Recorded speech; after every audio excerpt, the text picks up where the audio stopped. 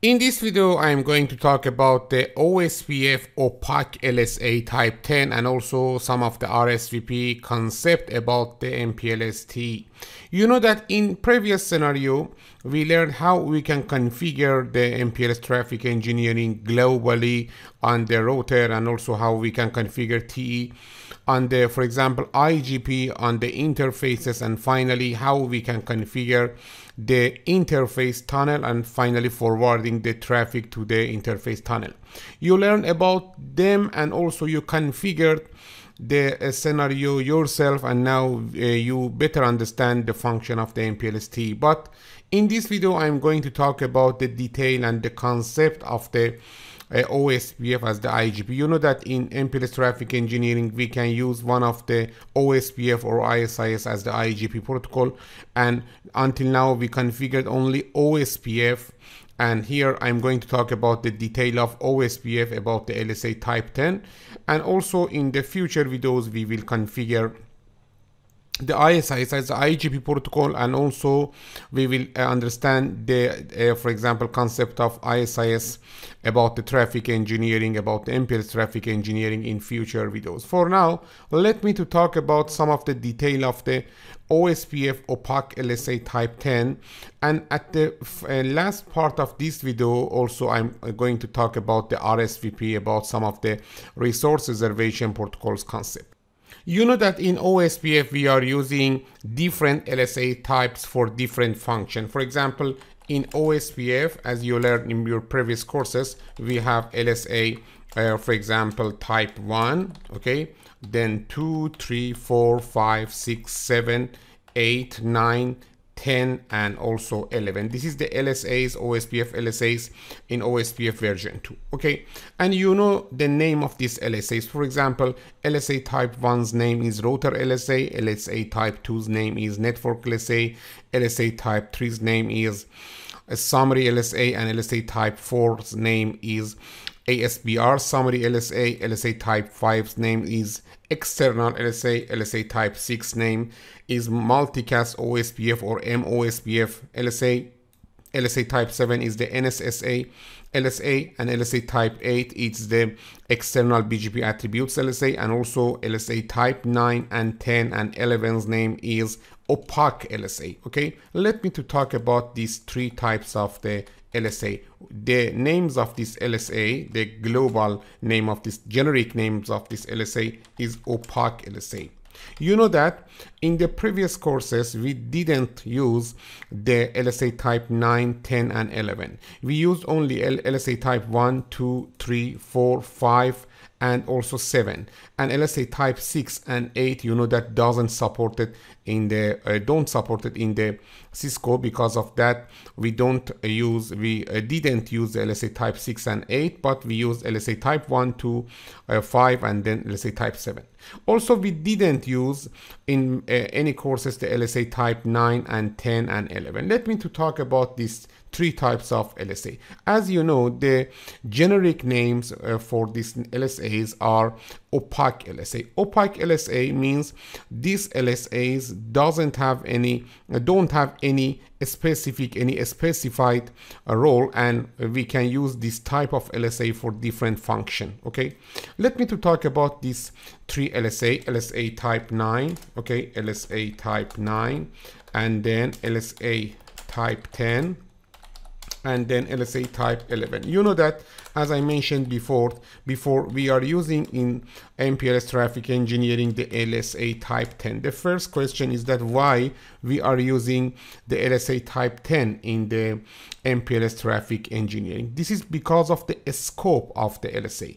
LSA type 9's scope is only a link. This means that we can advertise the LSA type 9 only inside a subnet, inside the link. For example, if R1 uses one LSA type 9, okay, creates one LSA type 9 about its interface, its fast Ethernet 00 interface, this LSA can only be advertised to router 2, and the router 2 cannot advertise or forward this LSA to other routers. Because of that, we don't for example use this type of LSA in MPLS traffic engineering, because we need to advertise the link state of router 1, router 2, router 3 and router 4 to each other, and here we have one area 0.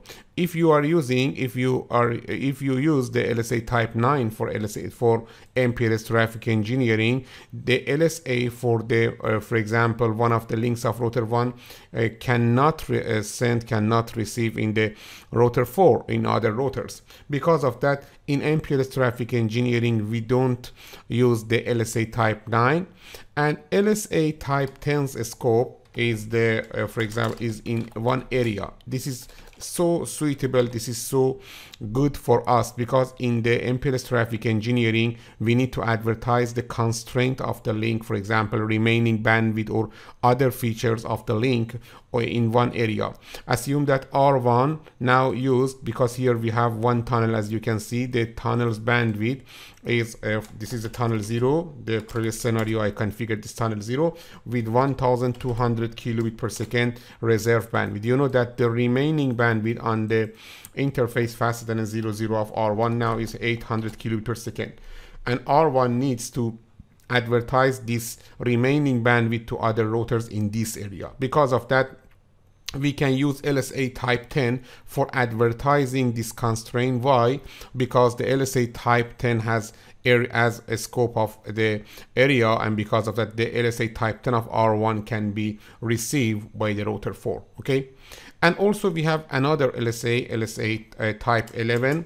The LSA type 11's scope is one AS, or for example is one domain. This means that, assume that here we have R1 then connected to the R2, connected to the for example R3, and after that R4. Okay, assume that the R1 to R3 is residing in the area 0. Okay, here is the area 0. Let me write area 0 here until R3, and after that here we have area 1. If I'm going to compare these three type of opaque LSA. If you advertise one LSA type 9, okay, from R1, this LSA type 9 can only receive by router 2, and it cannot forward to the router 3. But if you send LSA type 10, this LSA can be received by router 2 and also to the router 3, but the router 4 can't receive this LSA. But if you use the LSA type 11 for advertising the, for example, constraint of the link, this LSA type 11 can forward to all for example routers in this domain, in the OSPF domain or OSPF AS, okay, area 1. This LSA can be received by R4. Maybe it's surprising to you that it's not good for us. Why? Maybe you say it's better than LSA type 11 because from the LSA type 10, because we can advertise one link state from R1 about the constraint of the link, and all routers in all other areas also can can know about this remaining bandwidth or some other constraints. But it's not a good for example function. Why? You know that normally when we are sending LSA type 1 or LSA type 2, okay, router LSA and also network LSA, this LSA type 1 only can advertise inside of the area.